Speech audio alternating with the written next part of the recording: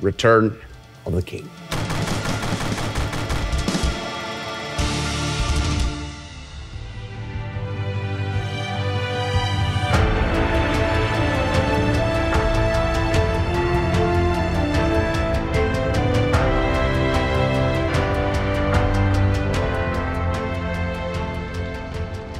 The burning roof collapsed. Looking out the window, Swedish King Charles XII, Karl den Tolfte, spotted thousands of Turks and Tartars waving their swords, taunting, "Ironhead, come out and surrender."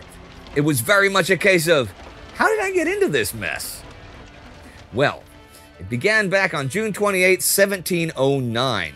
What was left of the finest army in Europe had quit the battlefield of Poltava. The defeat there, which we saw in the episode Poltava, had turned into a disaster. 5,000 Swedes had perished on the battlefield, and the remaining army of 14,000 utterly exhausted and demoralized men had been cut off by their Russian enemy. Swedish King Karl had been lucky enough to not only survive, but also to escape capture.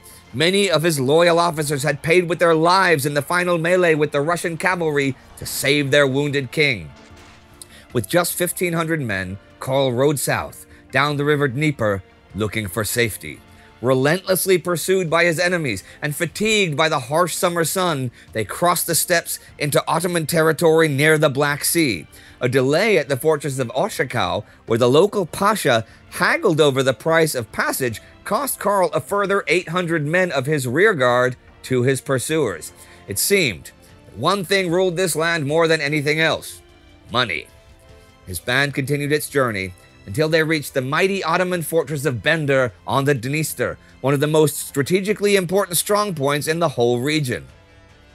Far, far away from Sweden, Karl tried to be an example to his men. Despite a major leg wound which caused him terrible agony, he exuded optimism, assuring his soldiers that the fortunes would soon reverse once more. Indeed, the Swedes suddenly enjoyed a level of comfort, safety, and luxury they hadn't experienced in the last couple of years. Karl was a personal guest and friend of Sultan Ahmet III, not just because of his royal status, but because Sweden was the enemy of the Ottomans' great enemy. Both the local Khans as well as the Ottoman pashas hated the Russians, and their empires had crossed swords several times in the past. Karl would, in fact, spend years in a luxurious mansion, protected by a Janissary honor guard. He kept his own court and kept himself informed about the situation in Europe through a number of exiled Swedish and Polish noblemen. Each morning, he held religious service and exercised his little army afterward. For his Turkish hosts, he was quite the attraction. It is said that thousands traveled to Bender each day just to get a glimpse of the famous northern Paladin. Many Muslims were impressed by his demeanor, many on the verge of idolatry, for Karl was a man who did not enjoy women or alcohol, who despised luxury and splendor, but was instead devoted to his religious beliefs. And it also helped that he still managed to be a big spender without any sense for money. This to the dismay of his officers, who had protected the treasury at Poltava with their lives. Well, they didn't have unlimited funds anyhow, and began racking up local debts as the treasury was depleted. But not just financially. As his stay grew ever longer, Karl became more and more of a burden to the Ottoman Empire in other ways, mainly because the Swedish king liked to involve himself in its politics. The outbreak of the Russo-Turkish War of 1710 was more or less started by Karl. Both the Ottomans and the Russians had been at each other's throats for decades, but during the Great Northern War, Karl had dismissed an actual Swedish-Turkish alliance against the Tsar. In late November 1710, Sultan Ahmed demanded on Karl's behalf that Tsar Peter not just give in to Ottoman demands, but also evacuate the territory he had conquered from the Swedes. Peter, of course, refused, so an army of 100,000 Ottomans and Tartars, led by the Turkish Grand Vizier, was set to march. The victory at Poltava had made Tsar Peter a bit overconfident, and he set out with a much smaller force to meet his local allies in Wallachia and Moldavia. But just as Karl had been fleeced for money, Tsar Peter would soon experience the self-serving interests and questionable loyalty of the local elite. By the time the armies met in 1711, the Ottoman force had doubled. At this site, the Wallachians promptly changed sides, and Tsar Peter found himself suddenly trapped in his own realm. Encircled and cut off from retreat, it seemed like the Russians were doomed. All that was needed to change the course of history was the command for the Ottoman legions to attack, which never came. What came instead into the Turkish camp were wagons loaded with gold and a promise of a lasting peace between the two empires. An offer only a complete fool would accept, but the Grand Vizier must have been such a fellow, and Peter was allowed to leave and fight another day.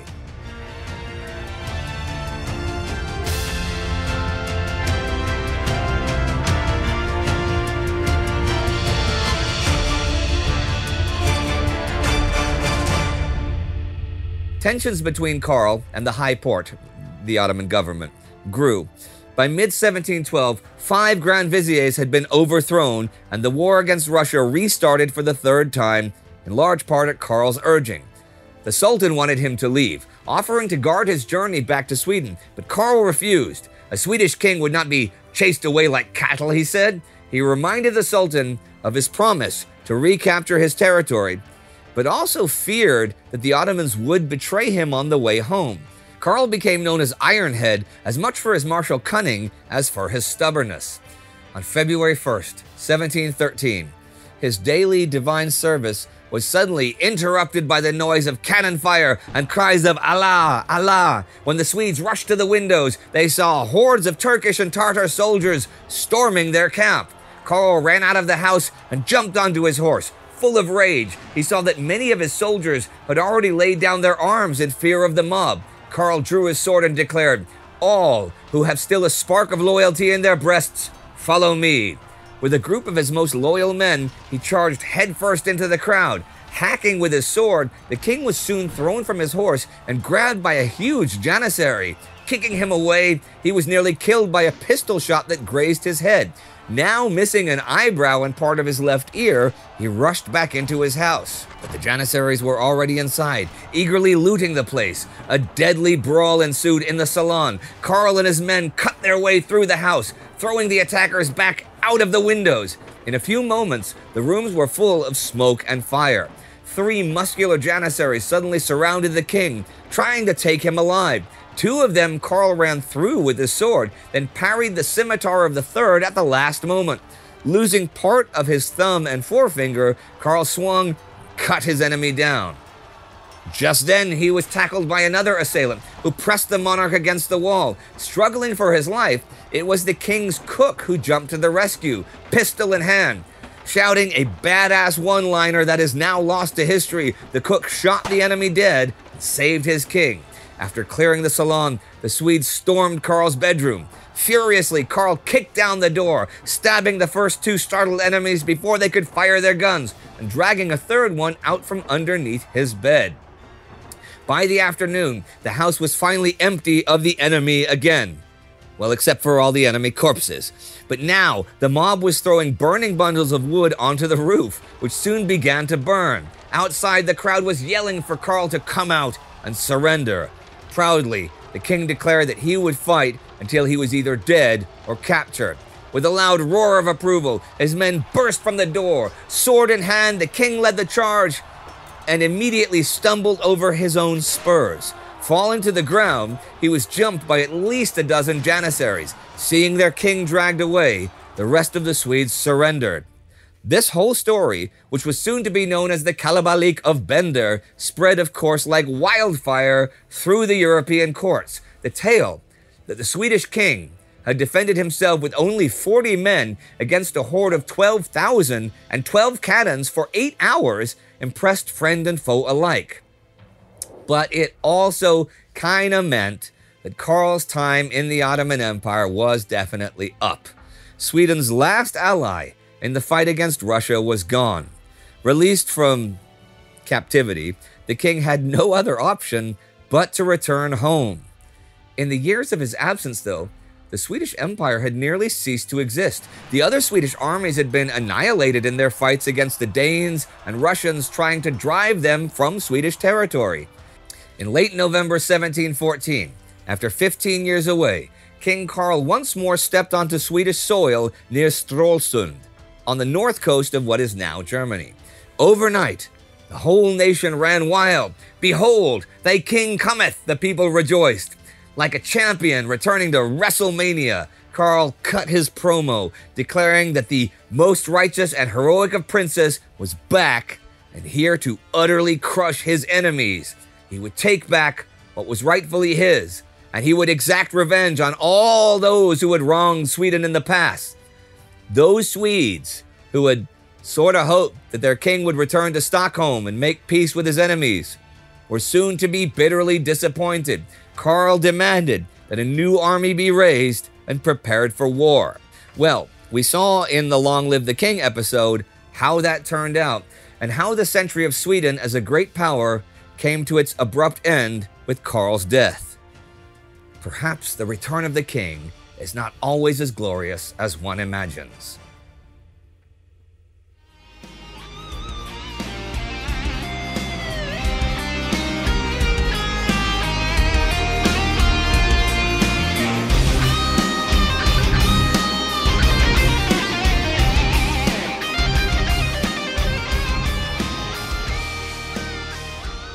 Okay, I really liked the intro. I didn't know what it was going to be. Some of you may have noticed that at the end of part 2, it was a cliffhanger because we did, part 1 was Phantom Menace.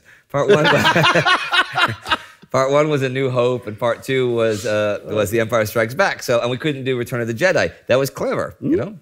And it's a third in a series as well. Yeah, I know. It's were you a big Tolkien fan? Very, very big. I think I read the books 10 times. When you were a teenager, 20s, or? Well, first time I was a teenager. Yeah. I think I started it very young the first time. I had to give up after, 100 pages because it was too complicated. Yeah, when I was really young. But then I got back into it when I was a teenager. I love it. You know, there's a lot of flaws with different nations' educational system, and the American educational system is no different. But one thing I really was thankful for later on in life was the books that we had to read in school. I had to read The Hobbit in school. I was 12 years old. I had to read The Hobbit. Okay. And I loved The Hobbit. And from there, like you, I read The Lord of the Rings. Who knows how many times? Every like 7 or 8 months, you just pick up one of the books again and start going. I mean, it's so good. Yes, it is. And actually, to be fair, the Peter Jackson films are actually really well done. I like them as well, yeah. Even the very hated Hobbit trilogy I like. Yeah, okay, fair enough. But it was weird to me, the only thing that was weird about it was making it into a trilogy. Yeah, it could have been two movies. I mean, because, in size, it's the size of around one or a bit less than one of the Lord of the Rings trilogy. Yeah. So, what about the Silmarillion? Are they going to do that as a movie? Or any of the other? To be honest, I hope not. I think the book is boring as fuck. Well, it doesn't have the one ring to rule them all. Well, it does, but not in its earlier form. So, like, what is it? One ring to rule them all, one ring to bind them, find them. No, isn't the darkness bind them? Yeah, and in the darkness bind them. So, hey, there's some history. Yes. No, you're not going to do a song about it. We actually did a song about Lord of the Rings. You did? So called Shadows. Actually, the first song that I ever wrote for Sabaton. We weren't even called Sabaton, and it's on the Metalizer album and the Fist for Fight demo. Yeah, the first song was about Lord of the Rings. Can we play a little bit of it? I certainly hope not. Either right now, when I'm looking like this, listening for the music, either right now they've inserted the sound of crickets chirping. And like a thing that says technical difficulties, or they're playing it.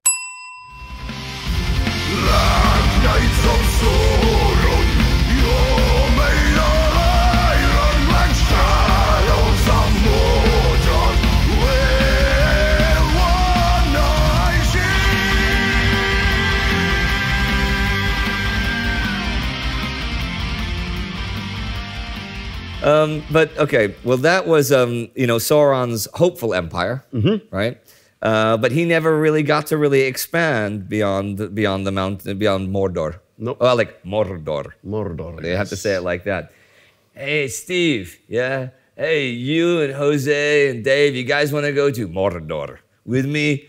We're going this afternoon. You know, you have to say it like that. That's how it is. Okay, but anyway, anyhow, back to the actual Swedish Empire. Yes. Now, what was the reception for you covering this particular period of Swedish history? Let's say national Swedish television wanted to portray us as Nazis and stuff like that. And why?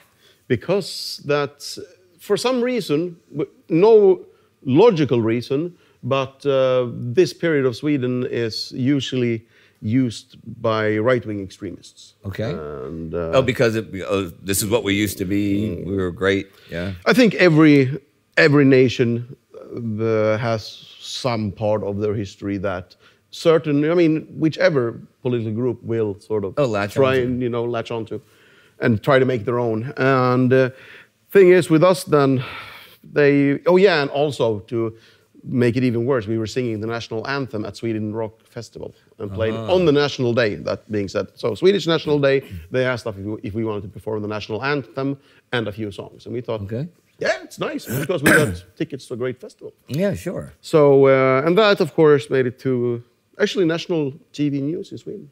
But the national anthem was on at the end of the night, every single night, 7 days a week on TV. Yep.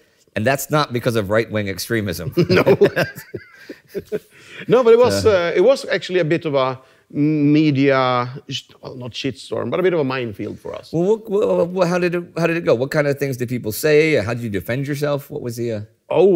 Actually, luckily, these days, a lot of our fans, thank you for those of you, you know who you are helping to defend us. Because we might be called warmongers, glorifiers of war, and yeah, anything that ends with war. You do the opposite. Yeah, I mean, I think it's obvious as well. But I mean, take one lyric line from one song, you can make us look like anything. Yeah. You know.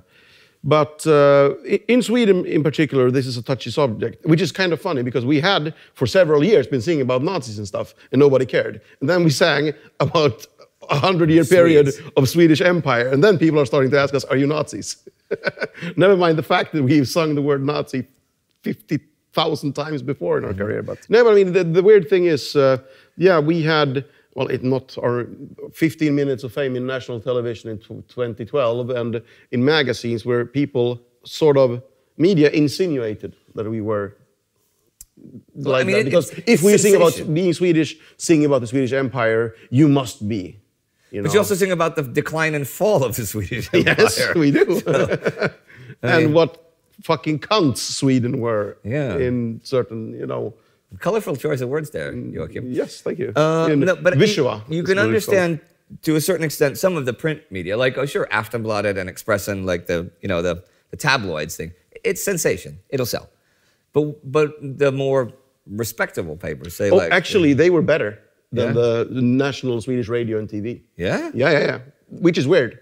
But no, I would say I think I can't remember, it was Aftonbladet actually who were the first to let us actually comment back on any such topic, Well, does it? And it's still. that's funny that it still haunts you a little bit to this day. I don't suppose it really affects things like tours. And record sales, no, not really. But I mean, you can see that there's this. Not that people are convinced. They just remember hearing about it, Sabaton being right wing, 10 almost or 8 years ago now, and that's still in the back of their heads.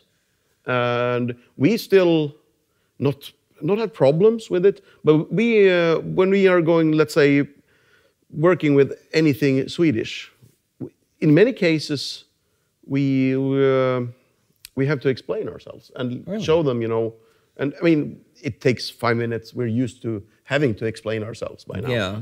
But it's kind of weird, actually. That's what Sweden got worried about. Never mind that you're singing about Ghost Division, Yeah. Singing about Rumble, that was fine.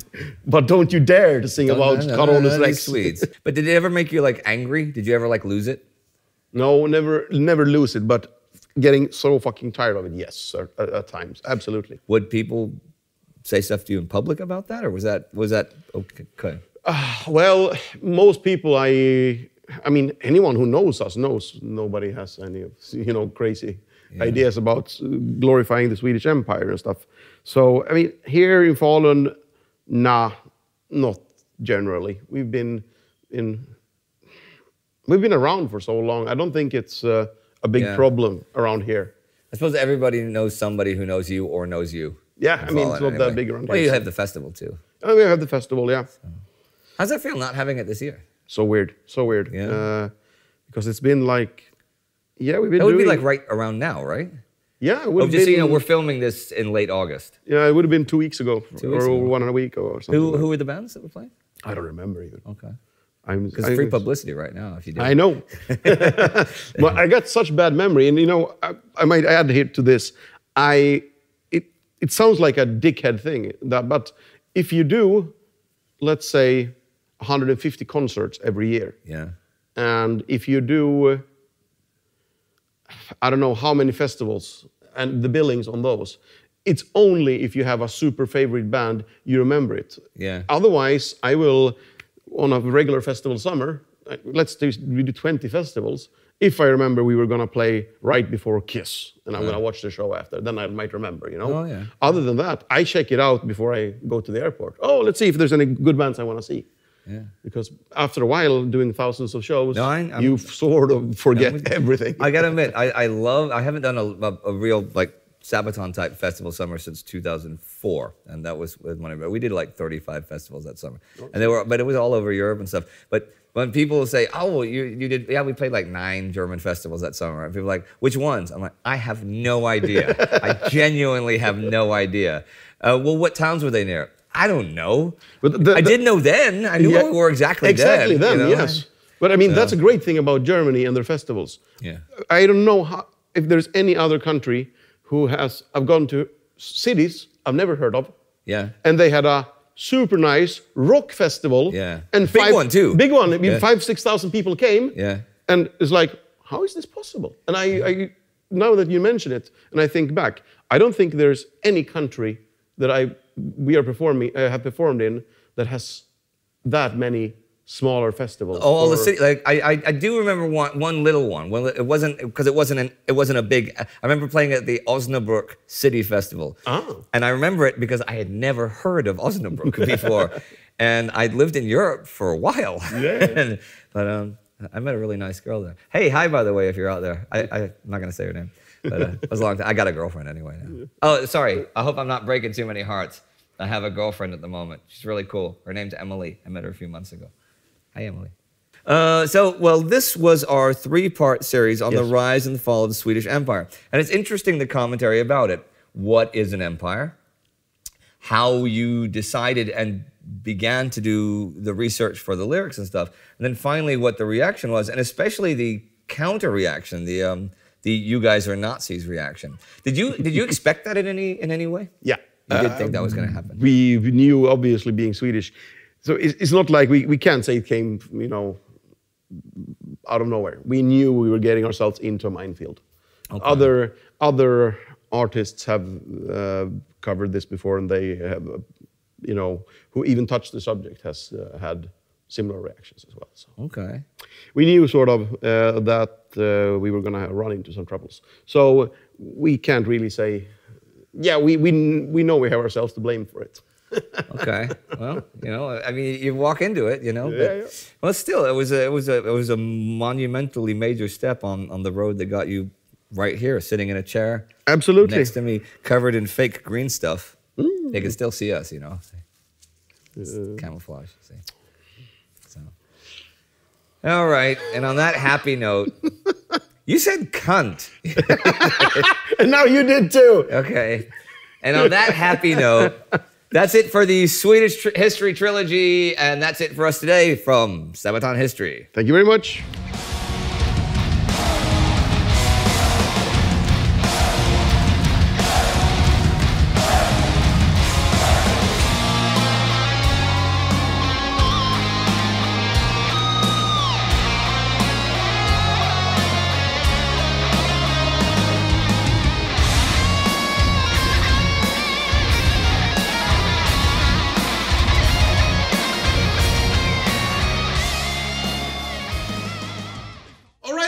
You know the drill. You click, click, click, click. Get some subscriptions, check out Indy's other channels, become a Patreon. That's it. Get the fuck out of here.